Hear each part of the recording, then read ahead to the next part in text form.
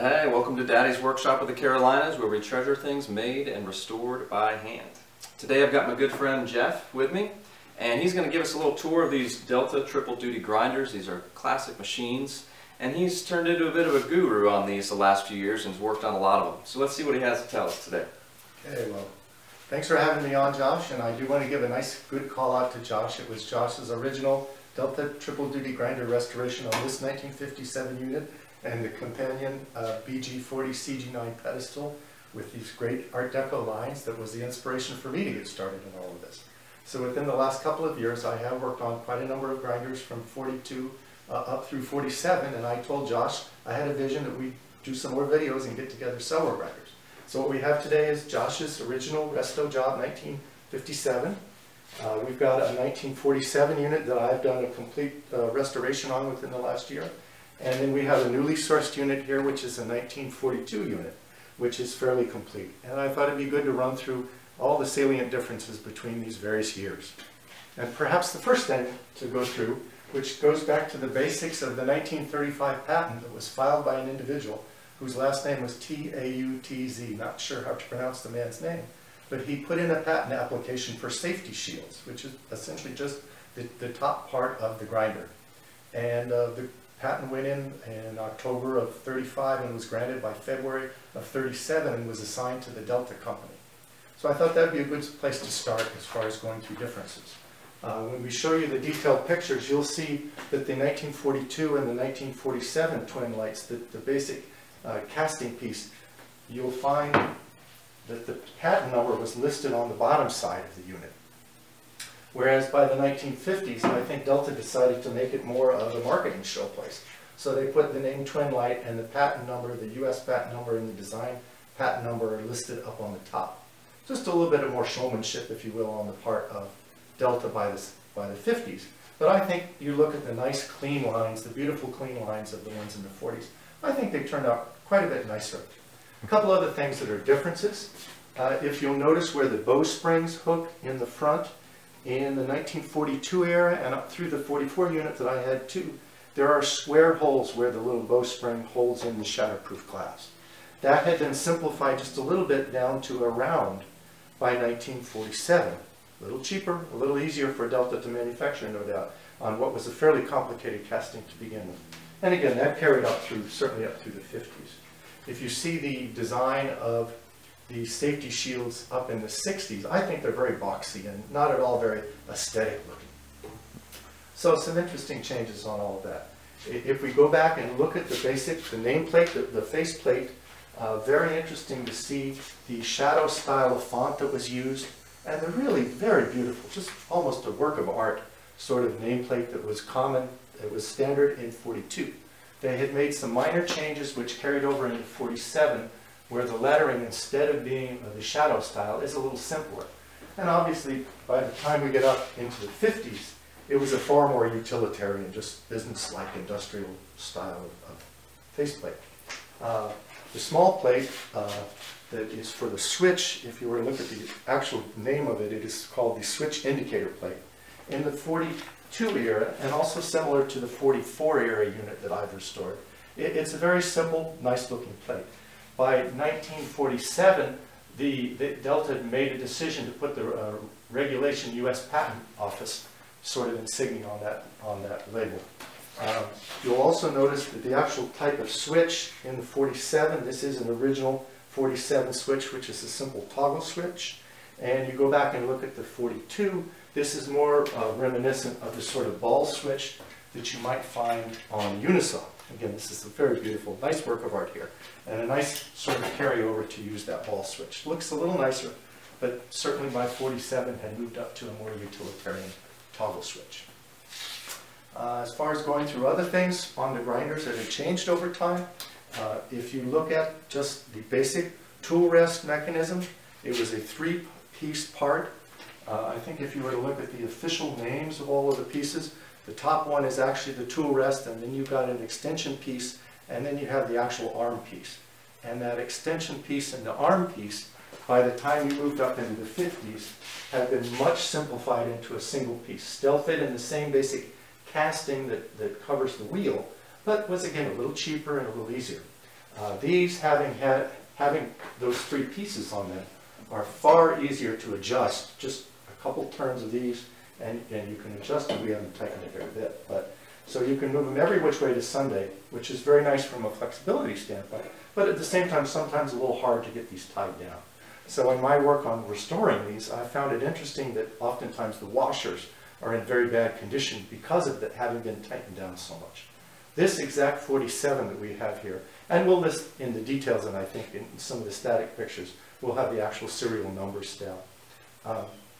These are in absolutely the best condition I've ever seen. Of all of the half a dozen or so units that I've had in my possession in the last 2 years, these are almost original. I can see very, very little wear on this 47 machine. Given this is typical highly restorable condition as we're seeing here, we haven't even begun to put on some PB blaster and begin to soften these things up and loosen them up and get them out and clean them up. But when this is done, I think we'll have some pretty pictures of this that we ought to be able to show people at some time too. Let's see, is there any other thing, Josh, that you think we can show people from the front side? Am I missing anything? What about the acorn nuts? Ah, yes, acorn nuts. There's the acorn nuts that are at the top. We'll get some detailed photos of these too. I think it's very interesting to show how these can shine up and look really great with not that much work. At the same time, the acorn nuts that hold the end bells into the basic portion of the motor that contains the stator and rotor components. These start off looking quite ugly, but they do clean up. The ones I've got here are absolute originals to this unit, and they shine up very nice with just 400, 600 grit sandpaper. Oftentimes, if restorers come along and want to bring one of these back up to speed, it's very difficult to find these acorn nuts and get them the nice brassy ones. You can always find stainless or other coated steel. Josh, I'm trying to think, anything else we thought everybody would want to see from the main front view here? I think that's it. Let me move the camera and we'll do some from the other side. Here we are in for some more detailed close-up backup shots of these three beautiful triple duty grinders. Very interesting, I thought, to go through the cabling on the back side.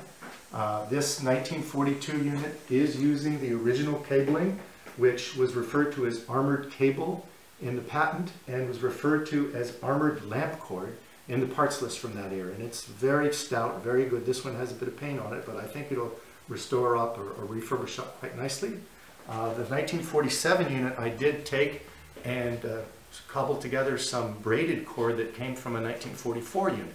Imagine how the War Production Board in the middle of World War II, in going through every industry and trying to save strategic materials, made a choice to get rid of the metal and go down to a braided cable that was fairly popular in other applications at that time, but Delta was probably forced to use that because of the War Production Board, would be my guess.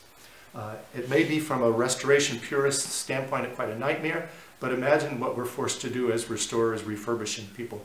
When you don't have original cables at your disposal, you're forced to use more common, recently manufactured sort of units, which of course work fine. In any resto that I've done, I've always added in a grounding wire and tapped into the base and made sure I've had good electrical contact to have a safety three-prong switch on all of these. I think that's necessary, and again, from a restoration purist standpoint, that might be a nightmare. But I do think that's a very valid and relevant thing to do. Looking along here, we've also got access to a couple of well sought after sort of accessories. This is a nice water pot and the extender bar. Oftentimes these will be in rather poor condition or non-existent. Imagine the inside of this as a nice big casting was just raw metal, and you added water to this, it was very, very prone to rusting. So this one that we've got here, we recently sourced, is in probably the best condition of a unit that I've seen. There is some pitting on the inside, but I believe this will clean up just nicely from a restoration standpoint. We've also got over here the edge tool grinding attachment, and we have some of the original literature behind this. Josh has put one on his 1957 unit, and he's been gracious enough to hand this to me and say, Jeff, you do your magic on this, resto this, clean it up, and get it on a unit, and we'll see what we can do in the future to get this one up to speed too. So what changed with the serial number tags, Jeff? Along the way, imagine back in 1942, this serial number tag up through 47, and I don't know how much later after 47, but certainly at this end it was generally a metal tag. If you go up to Vintage Machinery and look up the Delta serial number tag, you'll see pictures of various styles there. The one that I found is a very highly sought after is that oil impregnated cardboard one from 42, 43. That was another issue with the War Production Board wanting to save precious metals. My experience with those is, given they are made out of paper, they're very prone to degrading and not even being there. The only ones that I've managed to own that have the paper tag on it were actually covered over with paint. I've also had these metal style tags covered over with paint, and it's a bit of a curse when you've got it on metal, because you have to be very careful not to remove any of the red paint that was prevalent at that time. But from an oil impregnated, that oil-based cardboard, it's a blessing, because then you just chip off the paint and voila, there's a good solid, very rare and very hard to find tag. By the 50s, we had moved up to a tag that was just on the back of the motor. Maybe one more detail I forgot to show earlier. Again, this would be viewed perhaps as a restoration person's nightmare. The bayonet-based bulbs that go in these, I find it's very nice to use just modern LEDs. You get good strong light, and of course quite reliable and will last for a long time. It's hard enough to find, but a few times I have had machines that the old bulbs are still operational. Wanted to give you another chance to view some details from the front side. We put the water pot and the extender bar on Josh's machine, and they look quite pretty. All the more reason this is a beautiful sort of project to do, to take these old Art Deco style machines, paint it out, and make it look beautiful. Another item we wanted to point out, on the actual shatterproof glass that was prevalent back in the 40s, this 42 unit and the 44 unit that I've owned both have a sandwich style construction, dual level shatterproof glass that has held up quite well for almost 80 years of wear. The two 1947 units that I've owned both have a very interesting sort of delamination. It's also a two-level sandwich, but both of them have very similar delamination issues. So I don't quite know, I often wonder what Delta might have done in the manufacturing process, or what their glass vendor did in delivering shatterproof glass that by 47 had started to delaminate. But also imagine, what Josh has done now is just modern polycarbonate, very easy to cut and place in, and you can use it either with bow springs or without. Bow springs are one of those sort of $11 items that if you want to spend a little more on a resto, there is somebody who's out there doing aftermarket parts, so they can be found. And original ones generally will clean up quite well. A bit of axle grease and getting in there with sandpaper. One other thought back to the safety shields. The original units were generally covered with paint, which oftentimes, here you are 80 years later, is not in very good condition. Josh has done a pretty good job on his unit of just pulling off all the paint and getting it down to a smoother surface. It takes a lot of time, but I have gone another route with these, which is to go from 220 grit up through 320 grit, up through 400 grit, all the way to a 600 grit sandpaper, and create quite a nice looking surface. What you're seeing here has probably been done, I don't know, 4 or 5 months ago, and it doesn't take very long, and it loses its sheen. So if you really want it to look resto quality, either you're going to have to come up with some way to put a final coat of clear coat on it, or to find some waxing mechanism. But I've decided not to go to that extent on this. Just sand it up to about 600 grit, and they come out looking really nice. Okay, one final thing to note here would be the paint scheme and the decals. What Josh has done here on the 1957 is a charcoal gray complemented with a flat black. And again, the pinstriping on this BG40 CG9 and then reverse pinstriping, I think is just gorgeous. I've done a very similar job when I've done pedestals, but you'll notice on my 47, the two colors that I've used is dark machine gray coupled with a carbon mist. If we go back and look at this 42, both Josh and I feel pretty confident that this is the original paint on this, so hard to describe the color and the look of it. I do believe the twin lights were painted differently. At least that's my impression based upon this. But you'll also see a very much sought after decal here. These things are generally very fragile, and when it gets down to painting and doing resto work on this machine, I really don't think I'm going to do much to this at all. because of the fragility of this sort of a decal.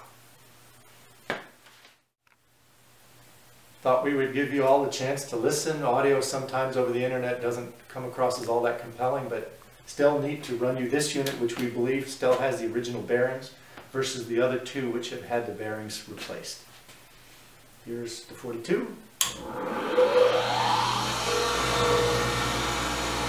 Certainly I think some level of hum there.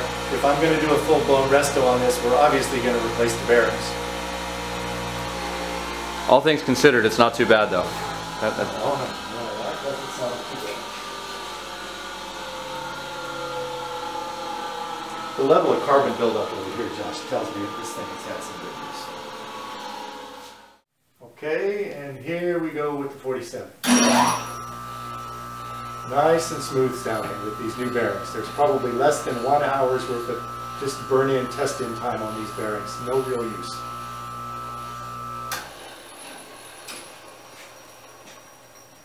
And of course there's no wheels on that one, so you were hearing the rattle of the washers and the nuts there. Yep, absolutely.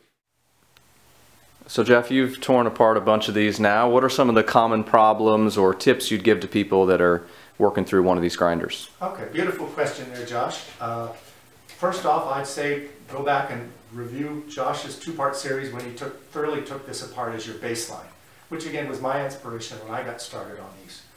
Given my experiences have been in working with up until now, have been working with primarily 44 and 47 units, removal of the end bells and actually getting at the bearings, I've had a much easier time than what I think Josh experienced in working in this 1950s unit. The interface between the main part of the motor and the end bells was, I believe it was at a higher level of tolerance back in the 40s, that there was a bit more machining done. I found it easy enough to just tap, tap, tap. The centrifugal switch is on, if you will, the right side, this side, when you look at the unit. And you can't push the shaft over more this direction, but the shaft can be ding, ding, ding. You obviously, of course, don't want to hit it straight with a hammer, but if you put a little block of wood and then tap, tap, tap, I have generally been able to push the axes of the main shaft to the left, and slowly the bearing will start to come off on one end or the other. Then you have a little bit of play to go back and forth. And I've never in all the ones I've pulled apart, which is less than 10, but more than 3 at this point, I've never had an issue with getting bearings off and being forced to use a bearing puller. I've simply done some wedging with initially, say, maybe a 1/4 inch sheet of plywood, and then be able to tap some more on the bearing, get the bearing off on one end. It's been easy enough, in my estimation, then to give a shot on a perpendicular to the end bell and get the end bell to pop off. And then the last end bell is usually quite a cinch by the time you get to there. Bearings are a standard. I think the number is an 88503. We'll go back and double check that on the parts list. It is a classic bearing size available all over the place. I've generally ordered from a bearing supply house, had no problem getting good quality bearings to place in these at a reasonable price. How about a way to gauge how much use these have had if you're looking at one? What are some ways that you could get a rough idea of how much use it's seen? Well, carbon buildup, good question, Josh. This unit exhibits what I consider sort of a traditional carbon buildup on one of the two sides. If a lot of metal was hogged off of things, oftentimes it would carbonize and get into this kind of brittle. I've spent upwards of an hour, for example, on taking this end piece and removing all of the buildup gunk there. So if you don't have much buildup of gunk, good idea that there wasn't much wear on it. This 47 came across to me with, I'm guessing, maybe no more than about 1 year's worth of use across its whole life. The chap I bought it from, I don't think had used it much. And I don't get the impression, particularly the wear points up on the tool rests are another good proxy for how much wear the unit has actually seen. You'll notice on this one too that while it is a bit rusty, that is all just surface rust, and I do believe the PB Blaster is going to allow these to come off pretty easily. At the same time, there's always the risk that if you bang, bang, bang too hard on something, next thing you know you're going to break things. So PB Blaster, a couple of days wait, tap, tap, PB Blaster some more, a couple of days wait, I think is always a bit of patience, and a lot of PB Blaster I think is a helpful route to go.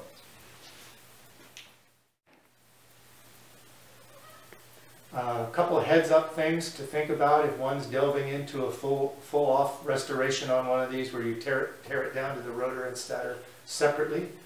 Three things I consider important to pay attention to. First one, perhaps, is the bearing retainer net that was common on the side of the centrifugal switch. That helps gauge that the centrifugal switch is just the right distance, if you will, from where the bearing is located to guarantee that the centrifugal switch will work properly. Pulling things apart here, I've never had a problem with that retainer nut in getting it off. It's an annular sort of nut. But at the same time, if one is not careful, I have actually had a centrifugal switch jump the tracks, so to speak, inside the motor. When you're pulling the shaft out, the last thing you want to do, the centrifugal switch is a sensitive little instrument. And it took a bit of time then to get one that had jumped the tracks to go back in place. The retainer nut, the centrifugal switch. Also an interesting difference between a unit from the 50s.